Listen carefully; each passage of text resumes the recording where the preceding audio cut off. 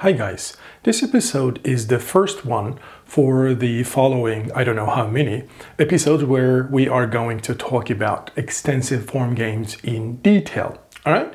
Well, first of all, let's start with describing intuitively what we mean by extensive form games. Sometimes I'm going to call them dynamic games. I exactly mean the same thing. Well, first of all, similar to the normal form games or strategic form games, there are several things that you should be clear about when you describe an extensive form game. What is this? Well, the set of players. Who are the players and how many of them we have? Second, the order of moves. So which player moves first? Which player moves second, third, etc. Well, then payoffs. Well, the moves of those players are going to lead to some outcome eventually, and so the players' preferences over those outcomes is an important parameter that we should know. Well, actions. So we are going to be clear about what we mean by actions versus strategy. In the static games or normal form or strategic form games, actions and strategies were exactly the same thing. Or in simultaneous move games, they're the same thing. However, in extensive form games, they are significantly different objects. All right, but nevertheless, actions are basically alternatives that players can choose whenever they're called upon to move or make an action or make a move. Well, probability distribution over any exogenous events. All right, so we should also be specific about this. Well, in this chapter, I'm not going to really talk about games with incomplete information. All right, or exogenous events, but nevertheless, I'm going to include it in our description of extensive form games. Anything else? Well, extensive form games are richer setups than simultaneous move games. In those games, we can study few things like commitment, repeated interaction, notions like reputation, trust, and signaling, for example. Well, we can analyze, we will first describe extensive form games, but when we talk about the analysis of extensive form games, well, we can analyze them either as a normal form or strategic form game, or just leave it as is in an extensive form game and analyze accordingly. Well, that depends on what type of question you're tackling, all right? So it's a matter of choice. We're not there yet. And when we sort of solve or describe an extensive form game, we usually draw a game tree and we talk about notions like subgame. So these are concepts, game tree, subgame. These are concepts I defined quite in detail in my undergrad game theory course. So I assume that you guys know or remember all of those. If you don't, please go back, or I am going to put the link under the description of this video. So please check those videos first and refresh your memory and then come back, because what we are going to do in this episode and the few next episodes, we are going to define extensive form games in a more formal and detailed way. Well, why is that so? Well, because the concepts of game tree, the subgame definition coming from game trees, well, the ability of drawing game tree, these are very nice, very intuitive things to solve or approach an extensive form game. But the problem is that when the game gets a bit more complicated, like the players have infinitely many strategies, or several players are moving simultaneously, and then there is some sort of also sequentiality in the moves, etc. So when the structure of the game gets complicated, drawing game tree is going to become almost impossible, for example, in repeated games. And also the concept of subgame, you're not going to be able to visualize the subgame because you're not able to draw the game tree. So for that reason, we need a more detailed description and more formal description, and it's coming. Okay, so now we're going to start describing extensive form games in detail, but I would like to warn you before we start, it's going to be a very long definition, and within this definition there will be a bunch of notations we will need to use, and so I'm going to number each important parts of an extensive form game, and then I'm going to provide some other notations as a side or explanations as a side note. Okay, so let's start.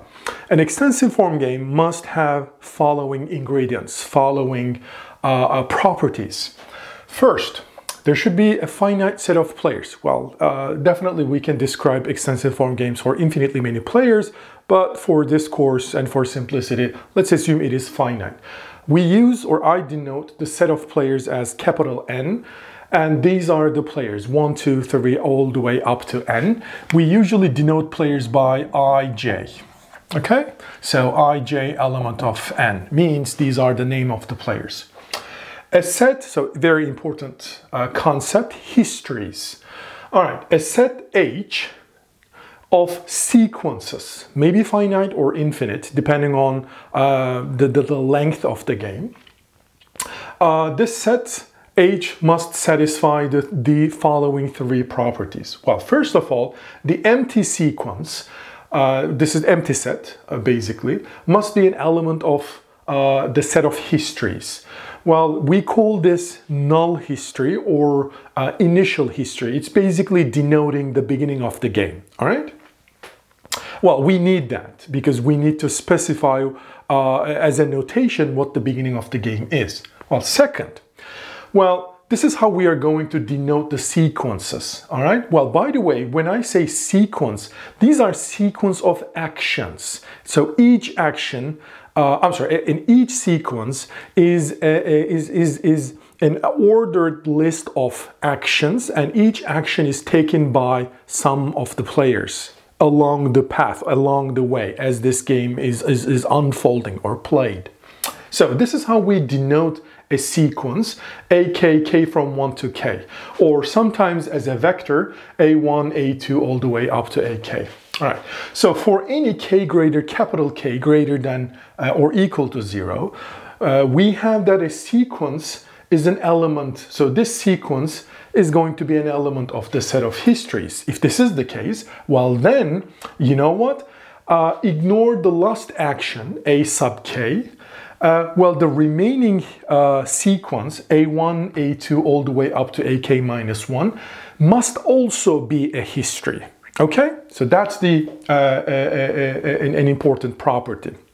So basically, when I have a history of actions, I ignore the last action, and the remaining sequence should still be a history. All right. Well, obviously, I can keep going that, and so eventually, and as I eliminate the last action, I'm going to end up with the no element in that sequence. So we call it the null history or the initial history. Okay. Well, by the way, the k can be infinite. All right, so that means it's an infinite history. Well, we talk about the infinite histories here. Obviously, in an infinite history, we cannot really eliminate the last action because there is no really last action. Don't forget, infinity is not a number you pick, and so you cannot subtract a number from an infinity. But we define the property for the infinite sequence as follows.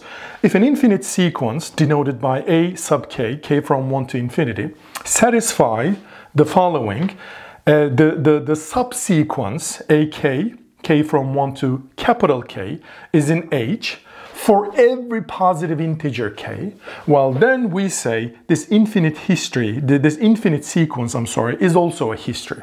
All right? So basically, consider all truncations of an infinite sequence. Truncations means, for example, keep the first 100 actions and then ignore the rest, or keep first 1,000 and then ignore the rest, or keep the first 100,000 and then ignore the rest. So when you do all of those for any k, so for any truncation, and if all those remaining sort of subsequences are in this set H, well then we say this infinite sequence is also in H. All right? Well, in many simple examples, we don't really look at infinite games. We usually look at finite games, so you may not really need to worry about infinite sequences. But for example, in bargaining theory or in repeated games, for example, we do look at infinite horizon games, and so the infinite sequences are going to be a very important part of those games. All right, so The history basically must satisfy these three properties. All right, so here are some important remarks or side notes. So again, as I said, each member of this set H is what called history. It's a history of the game. A standard element of this history, the set of histories, is usually denoted by H. All right, and again, as I said, each element of those sequences are just actions. I'm going to give an example. It's hopefully going to make much more sense. So if a history H, sometimes as I said, I denote it as a sequence, A sub k, k from 1 to capital K, is a history. Well, we call this terminal history. All right, so these are going to play an important role. Terminal history, if k is infinity, meaning it's an infinite sequence, or there exists no action such that when I add this action A at the end of my history, so I denote this new sequence as H comma A, which as a vector can be denoted by A1, A2, all the way up to A capital K. Remember, this is what H is. So this is H, and then comma A. So I have a bigger a sequence. Well, this sequence is not going to be in H. All right, so there exists no A. Oh, I'm sorry. I put no here. So there exists no A, an action, where when I add this action at the end of my history, the new sequence is a history. What do I mean by terminal history? Actually, it's not really complicated. It's simple. It basically tells me the histories where the game will be over, if it is a finite horizon game, or alternatively, it's going to be an infinite history, where, remember, the game is never over. Okay, well, we denote the set of terminal histories with this letter, capital Z. All right, I don't know why Z, but a standard element, although it is a history, because we want to underline that it is a terminal history, we denote them by Z. All right, small z element of capital Z. All right, so one more one more sort of note. Take any history H which is non-terminal, meaning the game is not yet over at the end of this history. All right, so H is selected from H minus Z. So it is not a terminal history, but it is a history. Well, then I define this set A of H. Well, A of H is basically means the set of available actions after history H. All right, so the game played, the history, some history happened, right? And then at the end of this history, what are the available actions that the players can choose? Well, this set is denoted by A of H. All right, well, mathematically, how do I define this? You know, actions A, where are they coming from? We haven't defined it yet, but actions such that when I include or put this action at the end of my history, H comma A, remember I defined it here, is going to be another history. Well, this is why we're working on non-terminal histories, right? If it is a terminal history, I know that this is not going to be, H comma A is not going to be in history. All right. So let's give a very, very simple example. The space, I think, is enough.